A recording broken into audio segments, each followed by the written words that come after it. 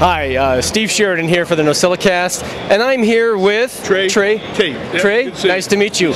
Now, what do you do at NASA? I'm the strategic communication manager for the new space launch system, and rocket, which is right behind us. And this is a beauty. What is this going to do for mankind? Oh, it's going to change the world.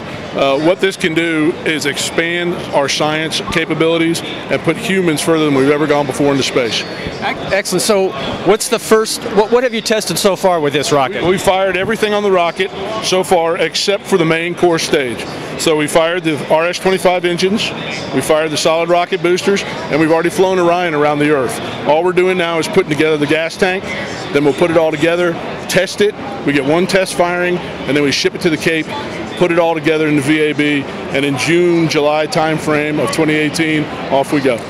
Very cool. So Orion, this is the capsule that will eventually hold humans, correct? Yes, that's correct. About how many people will that hold? You can hold 4 to 6, but for the first mission it's going to be configured for 4.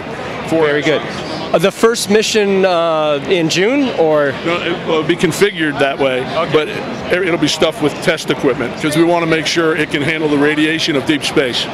Okay. So when will this first go up with humans?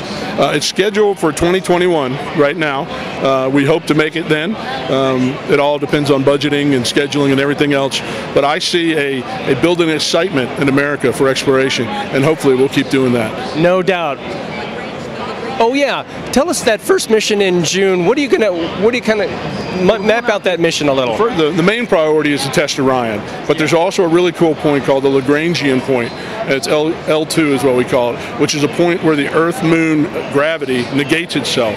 So if you put something there, it stays there. It doesn't go in orbit around the moon. It goes in a really tiny halo orbit, which would be a really good place for a gas station. Yeah, like a parking spot for a gas station. Excellent. Or if you had to put up habitats, you'd always know where to find it. Very cool, very cool. These look oddly familiar to the solid rocket boosters from the shuttle. How are they similar? Very similar. The shuttle solid rocket boosters had 4 segments. These have 5, so we get 20% more power out of each SRB.